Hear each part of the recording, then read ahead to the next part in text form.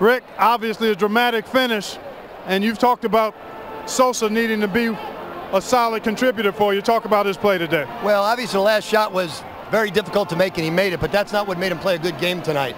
He really looks up to Francisco Garcia. That really helped him coming. But, you know, nobody knows this, but George Good has a stress fracture. Hasn't been able to practice.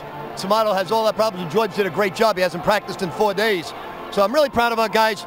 We did a very important. The thing I'm most upset about is not even the press offense, which was a fire drill, was the fact that we fouled the jump shooter, because that's all we talked about in the timeout. But I'm real proud of my guys. We needed this win, and we got it.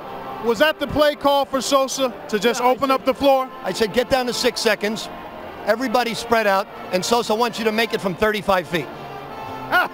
Well, congratulations. Great job. Thank you, Clark.